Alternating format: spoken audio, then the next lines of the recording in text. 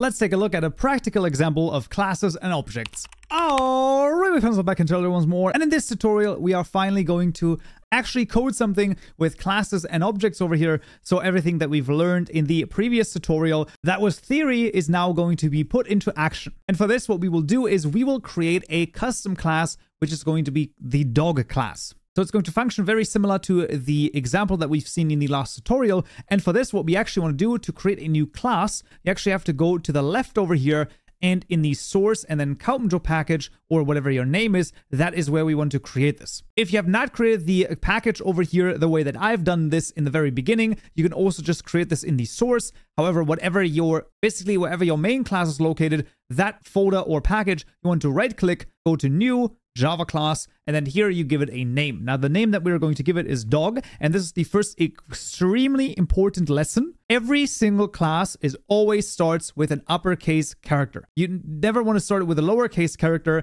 as this goes completely against the Java conventions, and they are extremely important to follow. Basically, if you ever give your code to anyone to look over it, if you're not following the conventions, it makes it way harder for that person to actually read it. There's a reason why they're there, and I highly recommend you follow them to a T. So whatever class you're creating, the dog class starts with an uppercase character, making sure that class is selected, and we can then hit the enter button that will create that class. Now, if you have a GitHub repository, then something like this might pop up. If you do not have a GitHub repository, then this will not pop up, and you don't have to worry about this at all. If this is the case, you can just hit add, and then you're going to be fine. Now, in this class, we can go between the curly brackets over here, and now we can add certain things, certain members, right? So we can add the fields over here that we've seen previously. So for this, we're going to say public and then a string, and we'll call this the picture, let's say, for example. Then we're going to make a public string name over here in this case, and let's say we will also make a public int called age. So those are going to be the three fields that the dog class gets created with. That is basically part of the dog class. So every dog will have a picture, a name, and an age.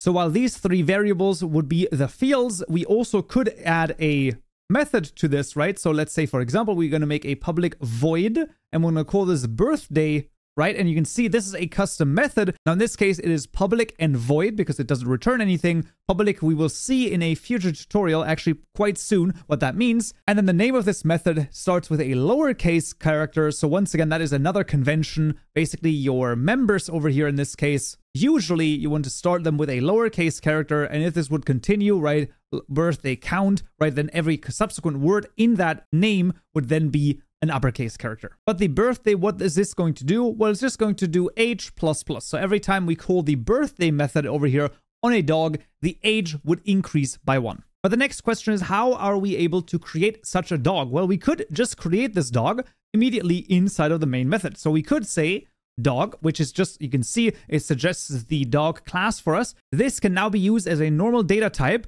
and we can call this dog, and we can make this equal to a new dog over here as well. So this would be dog with parentheses over here, and now we have created a new dog. Pretty cool. However, right now in this example, the dog neither has a picture, nor a name, nor an age. Because the way that we're creating a class, right, with this new keyword over here, that happens with a constructor. You can think of a constructor as a very special type of method in a class that helps you to create an object from that class. So the idea would be right now, the dog has something like the following, a public dog, and there we go. This is a constructor. This would also be called the default constructor because it doesn't have any parameters and it doesn't change anything. Now we could change things inside of this. However, that doesn't really get us anything because we still have no way of actually changing the picture, name, or the age inside of this constructor, as we don't have any additional data. The default constructor exists whether or not you put it in, so that's very important. And the way that you can think about this is basically that the name of the constructor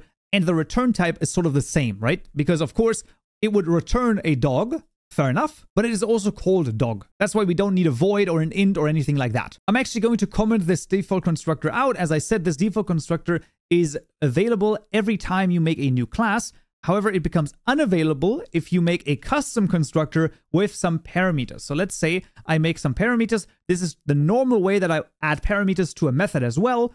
So we have string name. We have let's actually start with a picture, string name, and an integer age. And then inside of the constructor, I want to say this dot picture is equal to picture. I want to say this dot name is equal to name. And I'll say this dot age is equal to age.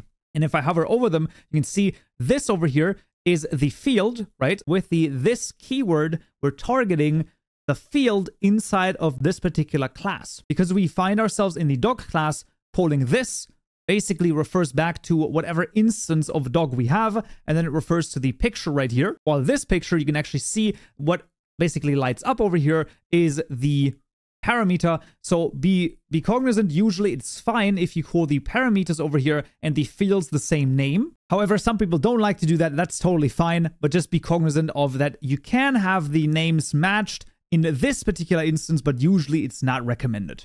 But now that we have created a custom constructor right here with some parameters, if you were to switch to the main class, you can see all of a sudden our dog no longer works because, well, this constructor right here no longer is valid. Because as soon as you define a custom constructor, the default constructor, which would be the one that is empty, no longer works. So we can now change this to, let's say, Benji over here, and this is going to be a new dog once again, but this time it has the Benji PNG. He is called Benji, and he is 9 years old, let's say. There you go. Let's create another dog. The variable is called Jeremy. This is a new dog over here called Jeremy.png. And this is going to be Jeremy, the name, and then the age here is, let's say, 7. And what we could then output, for example, system out print line, we can say Benji age.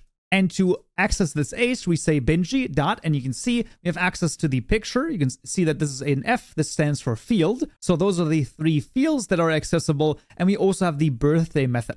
We also have a couple of other methods. Those are methods that are inherited from the object class because, like I told you, everything is an object. So there are certain methods that every class basically has. But we're going to use the age right here. So we're going to type in age. And now this is going to print out Benji's age. And we'll just duplicate this. So Control D on that line. And we will then say Jeremy age. And then instead of Benji, we're going to call the age for Jeremy. And if I were to run this, right, you can see when I run this, Benji age is 9 and Jeremy age is 7. So even though they're both dogs over here, we now have 2 different variables, the Benji variable and the Jeremy variable. Those are 2 objects of the class dog, right? So it's 2 instances of the dog class. What I can now do is I could say Benji.birthday, right? So I'm calling the birthday method, and we remember this once again if we go back to the dog class, right? That the birthday method is going to increase the age. But what is this going to mean, right? Like, what age does it increase? Well, what we can do is we can just grab all of this, right? I'm going to select this, and I'm going to press Control C to copy it, Control V to paste it in, and we will see that the age of Benji is going to increase, but the age of Jeremy is not going to increase. So if we run this, you will see